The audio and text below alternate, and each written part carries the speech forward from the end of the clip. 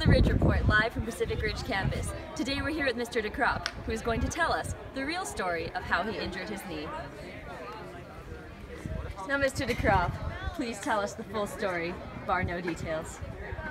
Okay, well, it was a dark and grey morning in the western part of Belgium.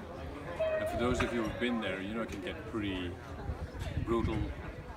And I was doing military service in the army at the time. It was a 2-year stint. And as part of our initiation in the army, you had to undergo a number of drills.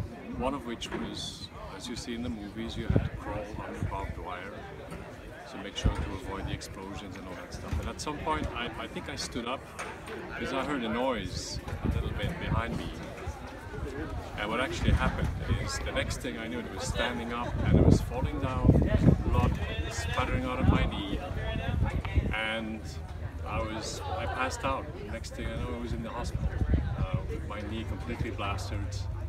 And apparently what had happened was the machine gun that they used for shooting right above the heads of the soldiers, as they typically do in an exercise like that, for some reason it must have heated up so much and it went to pieces. So one of the pieces, almost like shrapnel, just flew right through my knee. It was not a bullet, it was a part of the machinery. That was the sad part about it. So I've had this since I was 18, 19 years old, so it's been 35 years, and periodically it just acts up. I can foretell the weather by the pain in my knee. I know when it's going to rain, so if you ever want to know that.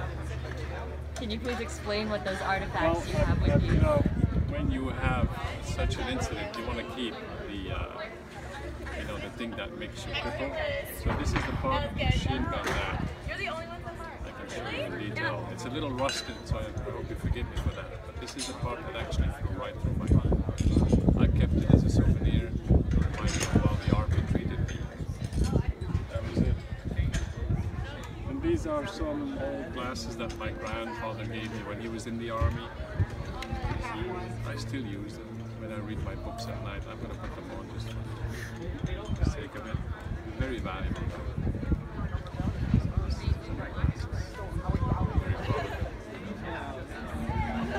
Brings back a lot of memories. Thank you, Mr. Decrop. You're welcome. We appreciate your service.